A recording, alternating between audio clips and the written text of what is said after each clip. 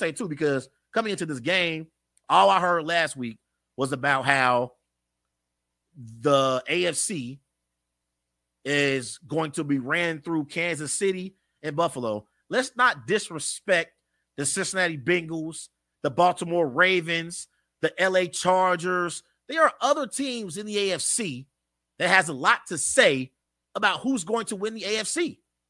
Let's not just pretend like the Bills and the Chiefs are locked into the Super Bowl. We got last year, and I can't believe I'm saying this, no one expected the Cincinnati Bengals to roll into Arrowhead and beat Patrick Mahomes and the Kansas City Chiefs. Nobody saw it coming. Nobody saw it coming. You damn sure didn't see it coming when the Bengals were trailing on the scoreboard at the half. So the Bengals, they were the surprise team last year in the postseason that made noise. So this year, let's not disrespect some of these other teams. I'm seeing a lot of Chiefs and Bills fans talking like one of their two teams is going to be in the Super Bowl. And I do understand why the Bills feel like in order to reach their goals, they have to beat the Kansas City Chiefs. I get it. Because over the last few years, the Chiefs, they have eliminated the Bills in the postseason. So I get why Josh Allen and Sean McDermott and that Buffalo Bills team, they want to prioritize beating the Kansas City Chiefs. But don't forget about those other teams in the AFC. When the Miami Dolphins get Tua back and he's healthy, the Dolphins, they are a team that is a contender in the AFC.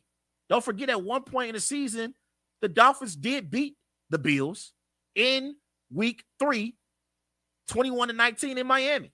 They were 3-0 at one point this season. The Bengals, they're coming along.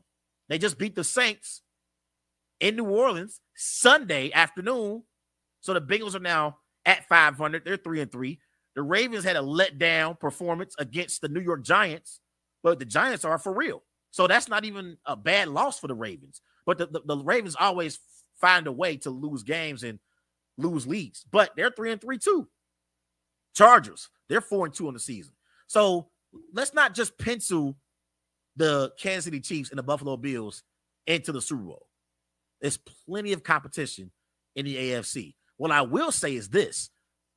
Coming into the season, remember we talked about how the AFC West is loaded. The Broncos got Russell Wilson. The Raiders got Carr. They got Devontae Adams. They got Chandler Jones. The Chargers got Justin Herbert, Keenan Allen, Austin Eckler. The AFC West is loaded. We can officially put to bed who's the best team in the AFC West. It is the Kansas City Chiefs. Despite losing on Sunday, the Chiefs are the best team in the AFC West. The Raiders, they are awful. They're 1-4 on the season. As NFL fans, we were lucky to not have to see the Las Vegas Raiders in week 6. They're 1-4. The Broncos, I'm going to talk about them here in a bit, but they are awful offensively. Russell Wilson looks to be overpaid and overhyped. So the Broncos, they're not living up to expectations. And the Chargers last night, even though they did beat the Broncos, they weren't impressive in that victory. And the Chiefs already beat the Chargers in week 2. So let's put to bed this AFC West division having so much parity.